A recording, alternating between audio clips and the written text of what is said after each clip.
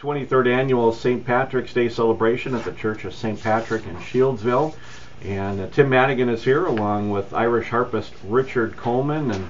And Tim, for those that maybe are joining us late after the break, let's kind of recap a little bit the event coming up on Friday, March 17th, and what's all involved with the event. Sure. A week from today, the 23rd annual St. Patrick's Day celebration will be held. It starts at 5:30 with the Irish Mulligan Stew Fest at the Social Hall at St. Patrick's. At 6 o'clock, there's a optional mass at the St. Patrick's, obviously, and at 7 o'clock, there's going to be some entertainment with Richard Coleman, Irish harpist, as well as a little bit of history and some Irish jokes. In fact, one of the things we're doing is inviting people to bring their Irish jokes so they can share, all within good taste, of course. Yeah. Remember, you're in church, so. Yeah. We're not asking for limericks. Yeah, but we're not in the sanctuary. So. Yeah. It's we're avoiding limericks that night, although we can share those privately later. Now, Richard, what got you interested in becoming a harpist? Well, I retired in 2007 and moved to 2006 and moved to Northville. I actually retired in 2007. I've always liked the sound of the harp, and I just thought I'd see if I could find one and try it out, and I did, and started studying with Eleanor Nemistow, who teaches up in Northfield and at the colleges, and I just liked the sound of it, and got to playing for Christmas Eve and Holy Week, and now I'm involved in hospice. I'm a hospice volunteer, so I haul my harp around. It only weighs 27 pounds. It's only 27 pounds. Well, yeah, it's not a concert harp. It's not one you have to have a truck with. So I just like the sound of it and find a lot of comfort in it. I was going to say there are different sizes of lots. harps. Everything from little lap harps up to the big concert harps. There's all kinds of sizes. And there's a place over here near Red Wing called Hobgoblin Music, Stony End Harps, that actually makes a lot of beautiful harps. They're in a big barn. It's a folk music center, and they produce a lot of these harps, and the one I have was made there too. Among other instruments like the piano or guitars, on the difficulty scale, how hard is it to learn how to play a harp? Well, since I'm by nature a keyboard person, I found it fairly difficult. It's harder than the guitar. I play folk guitar too. Hand position is different. You got to learn a lot about the placement, and it takes a while to figure that out with the muscular kinesthetic memory. Yeah, it took me 2 or 3 years to get under any kind of credibility. I thought I didn't want to embarrass my teacher, you know. And is it are you just using your fingers, or do you use like a pick or something? No, just using your fingers. Okay. Yeah. Use the first 4 fingers of each hand, not the little finger. Okay. Yeah. Though in Ireland they used to pick harps with fingernails and have long fingernails, and that's another technique that I'm not into. There are a lot of Irish harpers, and most of them incidentally were men, not women. Most of the people we see in America playing harp are women, but there are male Irish harpers running around like me too. Okay. Tim, how long have you been involved in this? Oh, I would say about 3-4 weeks. Okay.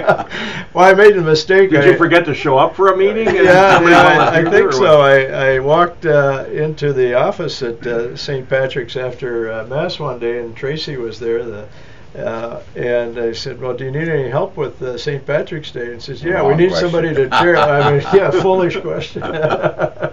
So, but there's a number of volunteers who are involved with this, people preparing the Mulligan stew to servers and others involved.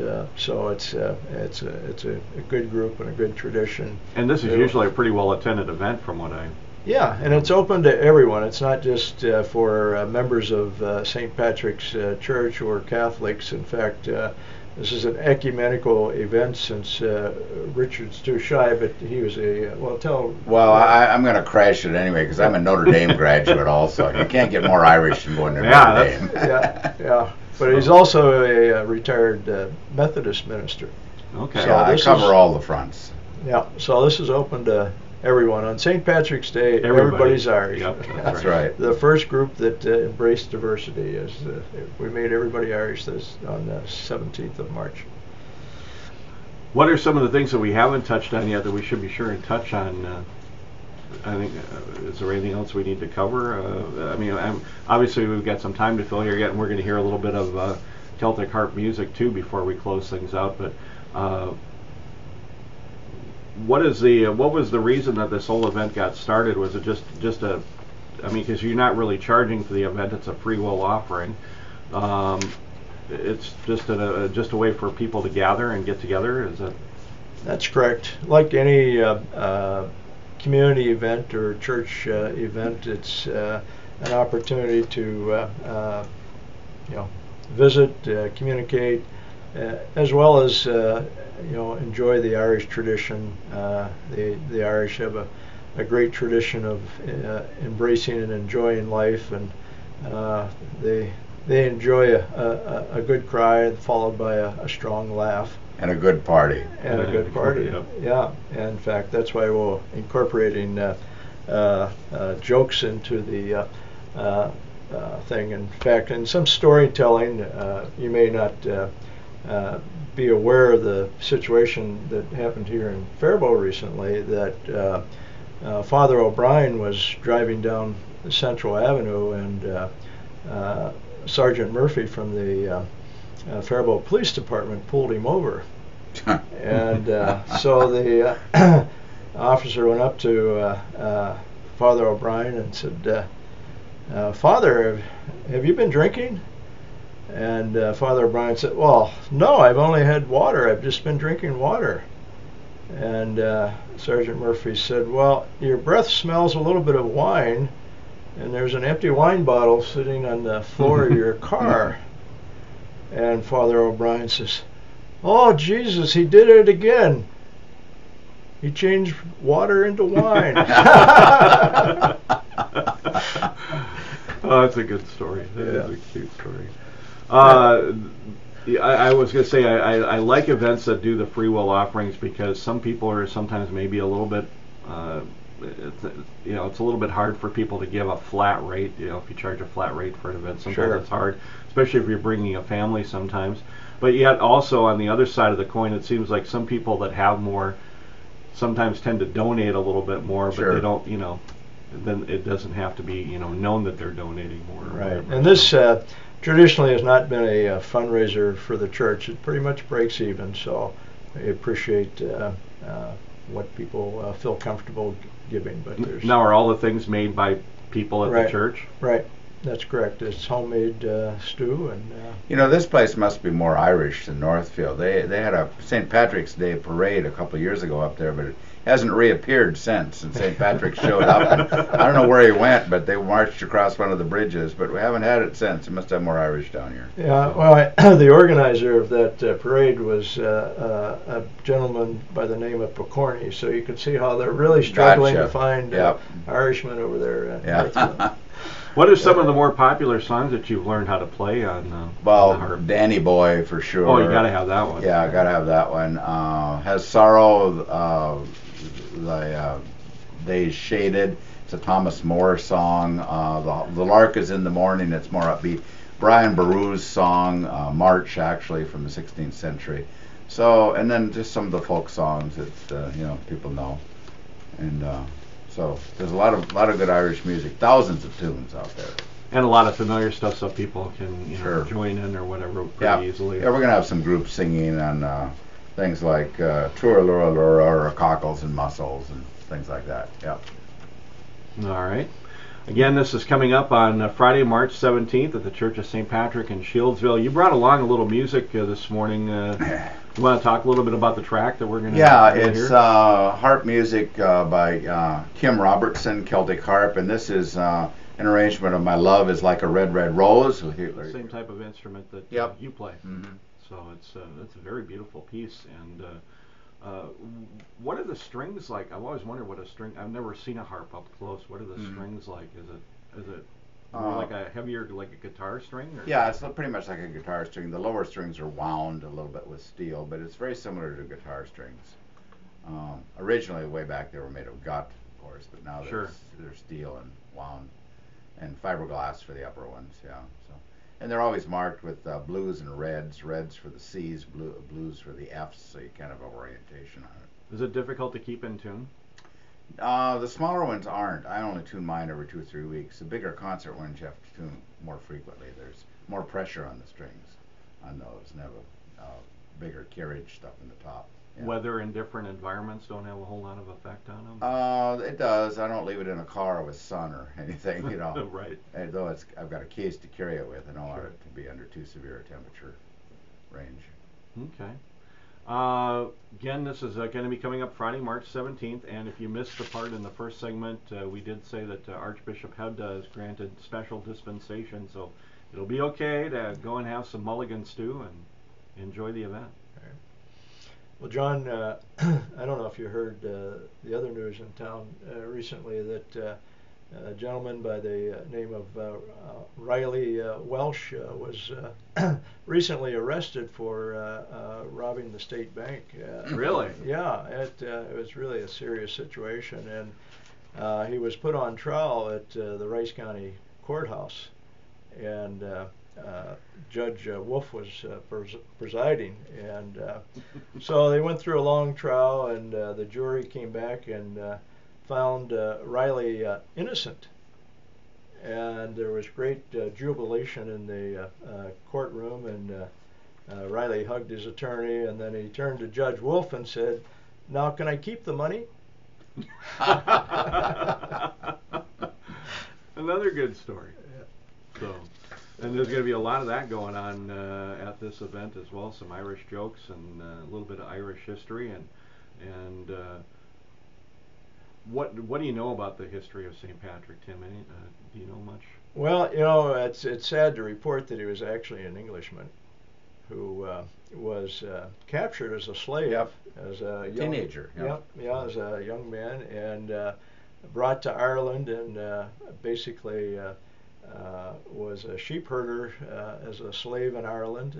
He was able to escape back to England, and then entered the priesthood, and went back to Ireland, and He didn't drive the snakes out of Ireland, incidentally.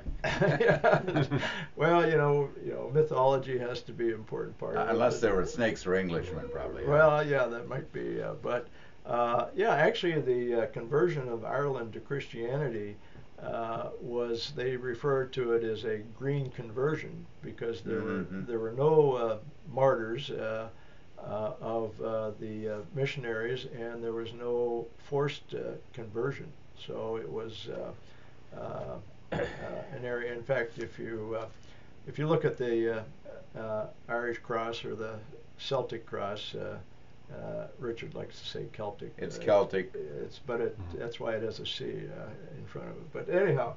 Oh boy, we could debate that probably. Yeah, for well, about you half an know, hour. you can't talk about the Irish for very long without an argument breaking out about That's something true. or another. But the cross is the standard cross, but also has a circle. An orb, yeah. Yeah, which comes from the pre-Christian area of Ireland, and the represents the sun and so forth. So St. Patrick was quite astute at marketing and understanding. He was very good. He's one of the three great Irish saints.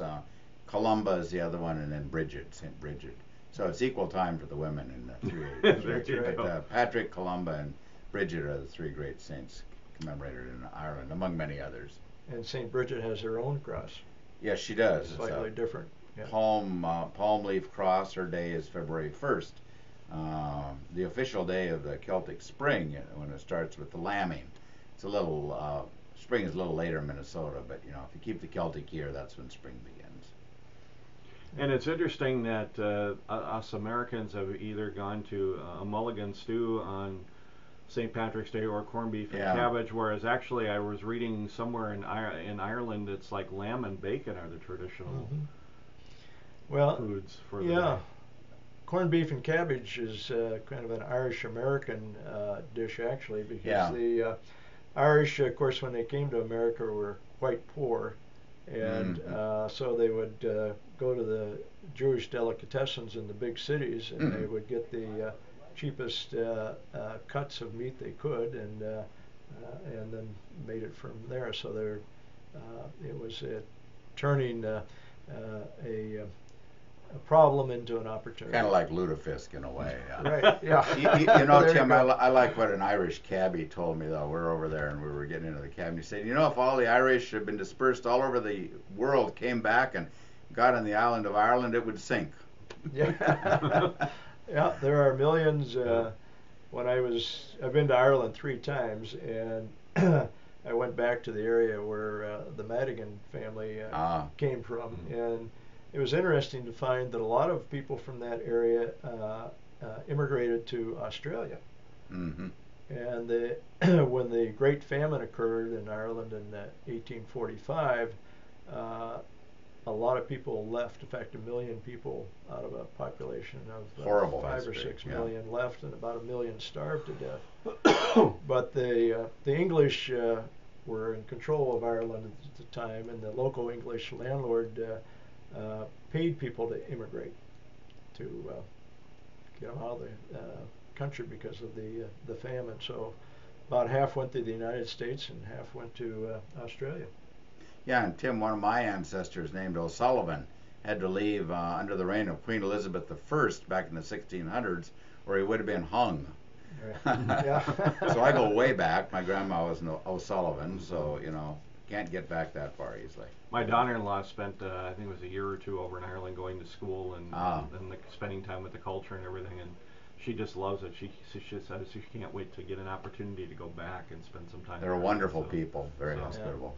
Again, our celebration coming up, St. Patrick's Day, Friday, March 17th from 5:30 to 7:30 p.m. And then, Tim, why don't you just run down the rest of the schedule? There's going to be a mass and right. And all The Irish Mulligan Stew starts at 5:30 at the social hall in St. Patrick's and goes to 7:30. Mass at 6, which is optional. The stew will be served through Mass in a different part of the church, obviously. And then 7 we'll have entertainment. That'll probably go till probably 8, depending on how many jokes and songs we're singing. So there'll be sing-alongs, Irish harp music, a little history, a few jokes, and so forth. So, and it's open to everyone, and we'll welcome on St. Patrick's Day. Everybody is Irish. All right, and hopefully it'll be great weather, and hopefully you get a good turnout for the event. Richard, anything else from you? Richard Coleman going to be playing the harp, and no, it's just a good time. People like harp music. I'll intersperse it with some singing. I'll do 4 or 5 numbers at least, and I think it'll be a rich evening for sure. Yeah, it'll be relaxing. People enjoy it. And now I know the Church of St. Patrick, their pastor, has been having some health issues, so they've got just some other priests helping out. But right, Father Victor's been ill and won't be able to, but Father George will be there to perform the Mass and so forth. So, all right, we hope everybody gets over there. Again, it's a free will offering for that event. And all the great food, the stew, the coleslaw, Irish soda bread. I've never had that. I've got to have that. Oh, I make it every year. It's great stuff. Easy to make. Doesn't rise. It's easy to make. Okay. And lots of other good things to go along with it. So we hope everybody gets over there to the Church of St. Patrick in Shieldsville on Friday, March 17th. Tim Madigan, Richard Coleman, thanks for coming in. Thank you, welcome. John. Have a great day, everybody.